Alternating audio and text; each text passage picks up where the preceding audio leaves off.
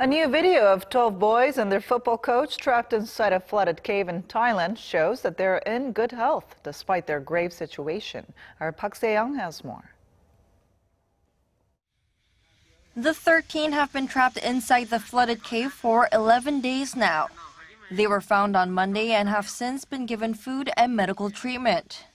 On Wednesday, the Thai Navy SEALs released new video footage of the boys and coach wrapped in foil blankets for warmth.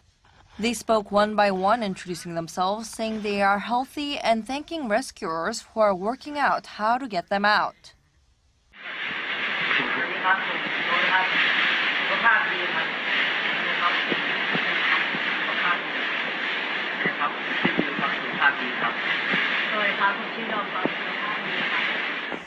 Officials say their extraction could take months as they either have to learn how to dive or wait for water levels to subside.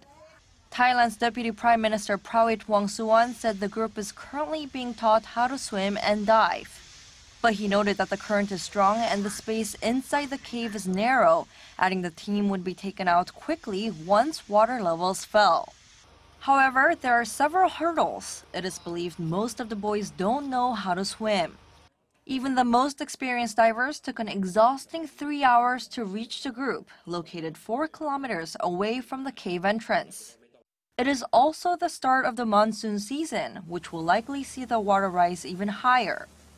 Motorized pumps are draining the cave at about 1.6 million liters an hour, but heavy rain is likely to slow that process. Park Se-young, Arirang News.